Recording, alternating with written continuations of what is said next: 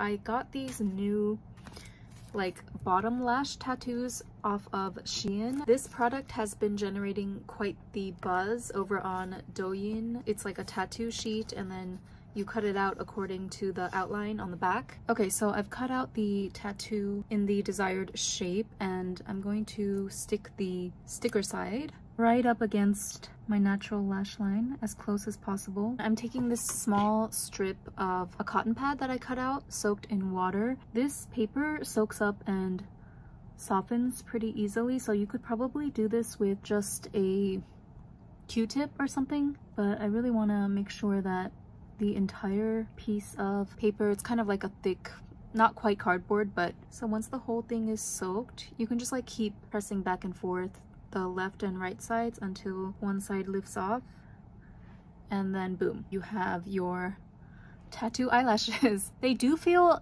ever so slightly tight and weird at first. You get used to it after it's been on there for a while, but yeah, I don't think that can be helped because your eye does have to move. All right, so this is how the final look turned out. I really enjoy it. To my surprise, I do think that these bottom eyelash tattoos are kind of a game changer. I feel like they low-key make the entire look.